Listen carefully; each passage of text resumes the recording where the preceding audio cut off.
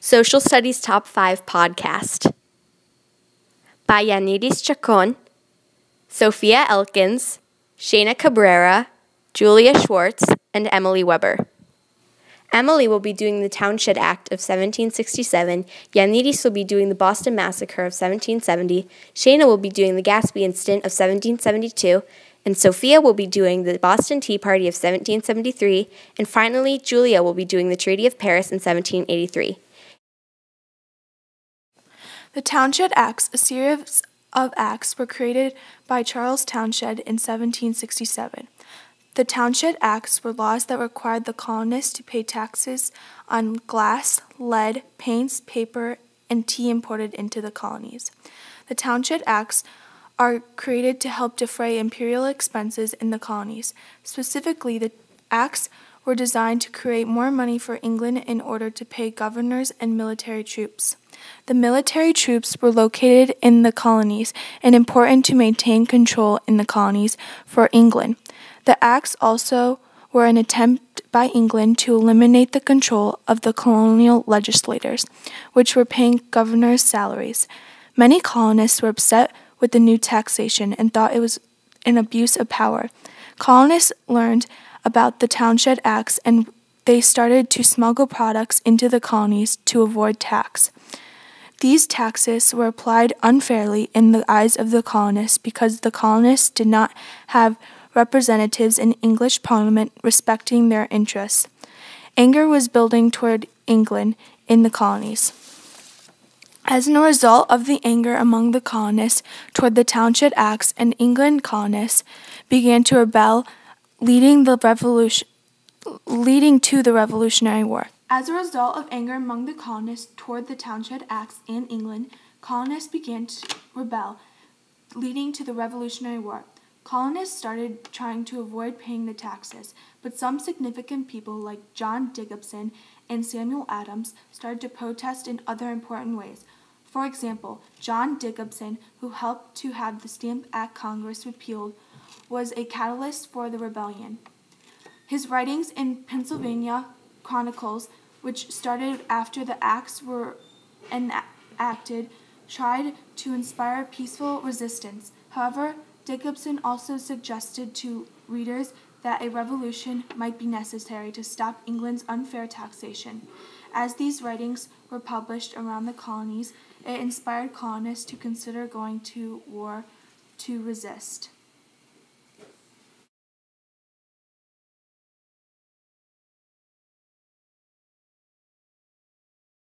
The Boston Massacre ignited more flames leading toward the Revolutionary War. The massacre took place on March 5, 1770. The event erupted when colonists were threatening British troops. The British put in a new tax act for the colonists which were unfair to them. The Townshend Act was a tax that taxed all lead, paper, paint, glass, and tea. The act was to put the colonists in their place after the Boston Tea Party. The aftermath included a trial for the British troops. They had killed 5 people. Their defense lawyer was the famous John Adams. 3 weeks after the event, Paul Revere painted a painting that showed the British slaughtering the colonists. To make it look like the colonists were innocent, he painted no weapons, but rather the British troops lined up to viciously attack and kill the colonists. I think he made it more dramatic by adding a dog off its leash.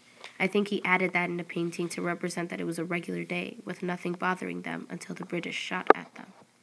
He also adds little details like turning the British faces more sharp, while the colonists more soft and innocent. He also included blood and suffering in the colonists' faces. After seeing this propaganda, the colonists sided with the colonists, thinking the British were monsters for massacring the colonists. The colonists were already mad at the British before, so when the British attacked the colonists from self-defense, the colonists got madder at the British. They also must have gotten mad at John Adams for giving them a fair trial. He was on the colonists' side. He thought the British were being unfair and unrepresentative of the colonists. So, him defending the British was an unpopular thing to do.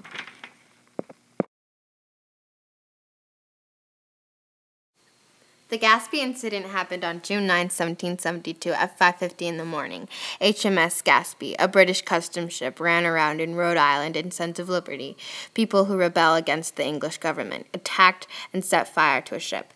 This happened because the Townshend Act said that there was a series of laws which set new import taxes on British goods, including paint, paper, lead, glass, ante, and used revenues to maintain British troops in America and to pay the salaries of some royal officials who were appointed to look into the American colonies.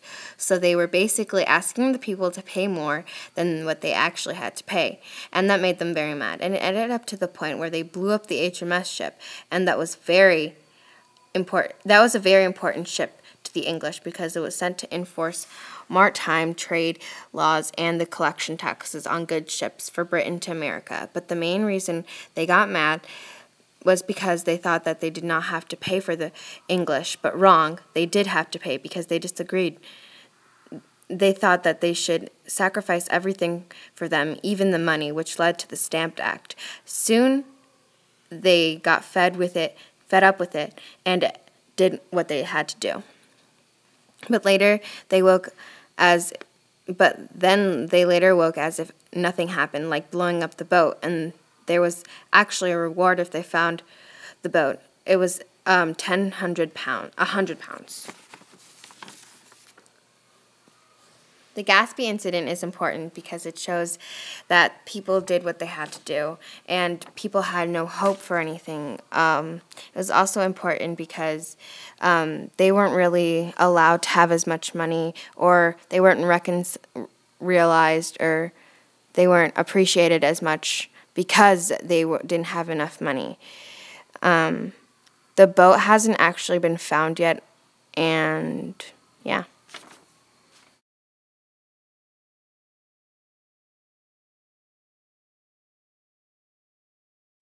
The Boston Tea Party was an incident that happened on December 16th of 1773 when a group of American colonists from Massachusetts dumped 342 carts of tea into the Boston harbor in the middle of the night disguised as Mohawk Indians. The reason that all this happened was because the American colonists were upset with the British because the British wanted to charge the Americans a tax for tea, and the Americans never agreed to paying that tax.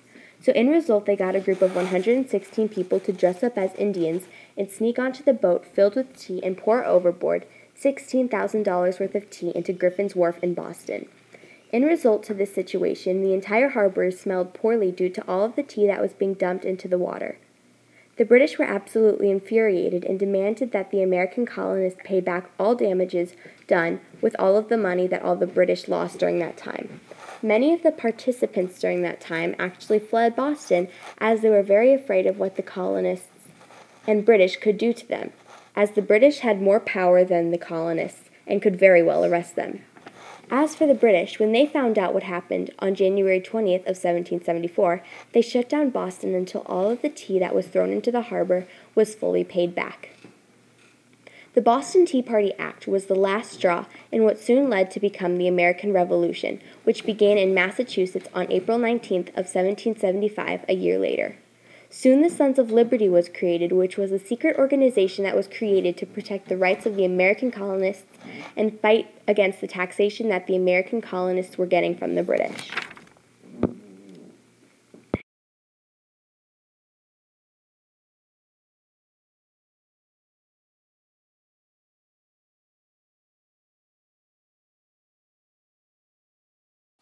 The Treaty of Paris ended the Revolutionary War and recognized independence for America. It was settled upon between the United States and Great Britain and was signed on September 3, 1783. The treaty was called the Treaty of Paris because that's where it was first brought upon.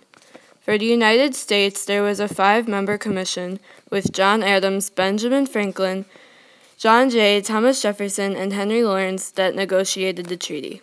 However, Lawrence was kept in the Tower of London until the end of the war, since he was captured by a British warship, and Jefferson couldn't participate in the negotiations since he didn't leave America in time for it. After the American-French victory at Yorktown, which led to the toppling of Lord North's Tory government and the naming of a Whig, the talks began in April 1782 between Lord Rockingham as the Prime Minister and Lord Shelburne as the Foreign Minister. Comte de Vergennes, the French Foreign Minister, expected the Americans to arrange their diplomatic strategy with the French. However, the Americans followed an independent course since they didn't trust the French attachment. On November 30th, 1782, the preliminary Articles of Peace were signed by Adams, Franklin, Jay, and Lawrence for the U.S. and Richard Oswald for Great Britain. On September 3rd, 1783, the final treaty was signed, and in early 1784, it was ratified by the Continental Congress.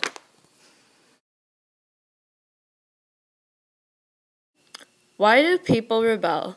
Most people don't want to be controlled or put in place. People want fairness, and if they don't see any fairness, then they will go out of their way and do the opposite.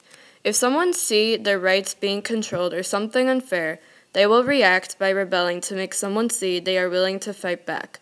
Sometimes people rebel by not following orders, being disrespectful, or misbehavior. In the colonists' case, they misbehaved to get their point across.